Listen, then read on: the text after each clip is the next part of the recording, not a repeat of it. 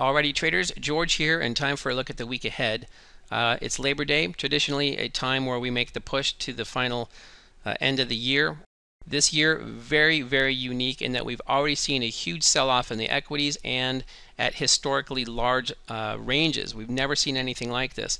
That could be a nod that we might be in for some more curveballs coming up here. But nevertheless, the push is on for the end of 2015 now, and this is what I'm looking at. All I'm going to show you is some stuff here on the Nasdaq. I'll keep this video short. Keep in mind, live room starts tomorrow. Use the link at the bottom of the video. Get in there. You can watch some day trading and some more big picture analysis like this. But for this Nasdaq analysis here, keep in mind the last video from last week's look ahead, the trade scenarios I showed you hit 4 out of 4 times on the Nasdaq and brought over 240 points to the table, over 120 of that from the long side, which is fantastic when you consider the news that's out there to find long setups that are doing that kind of work. Gotta love that. So for the balance beam model here, what I'm looking at are a lot of the same key price points. We're at 41.94s. We've got to move up or down 30 points to either get to 42.25 or 41.65.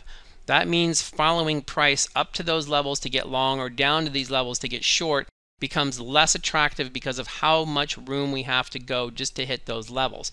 If we are going to make it up to that level, 42.25s, watch for a reset, which means move it to your 5-minute chart and use a fib dot break to the upside for balance beam traders, and that will then be your continuation long signal, and likewise to the downside for 41.65s. Look for the reset on a 5-minute fib dot break and you're good to go.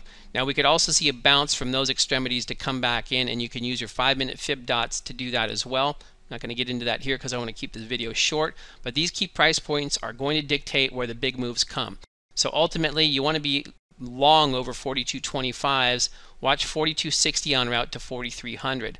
At that point, a fade will take us back down to 42.25s via 42.60, or we're going to go up and clear 43.20s and make it up to 4400. To the downside, we break below 41.65s. We could see an easy 30-point drop to about 4100. Watch 4120 on the way down. This balance beam here, a lot more dense than these little guys up here. So 4100 top line, 4050 center, 4030 floor.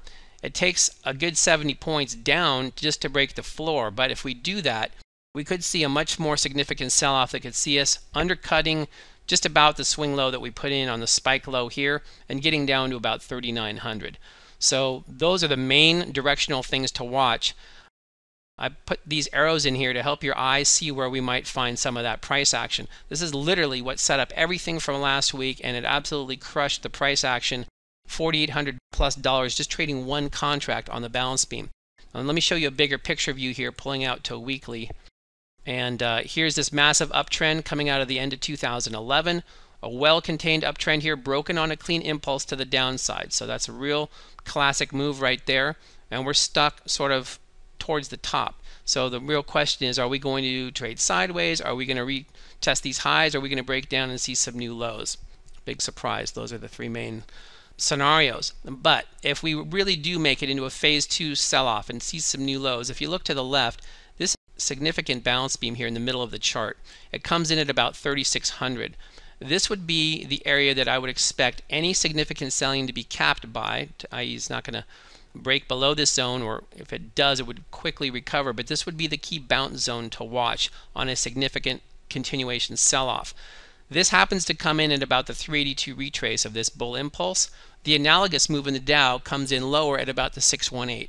This also gives rise to the Nasdaq finding a higher level of support on a pullback and resuming its bull trend, which should be the default master strategy that you look at when you follow these equity market moves. That's the area where most of the traders are going to get killed, is if they are onto a second move here and we do break lower, they're not going to cover low enough and they're going to see a lot of their gains erode. Just as I showed you on the move over here, same thing will likely happen there.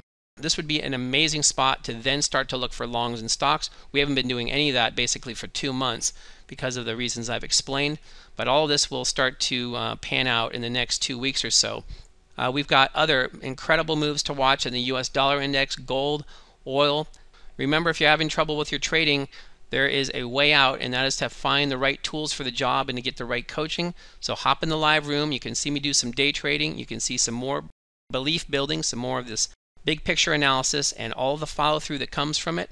You don't want to be a trader that's on the wrong side of the trade, okay? And you don't want to be taking undue risk.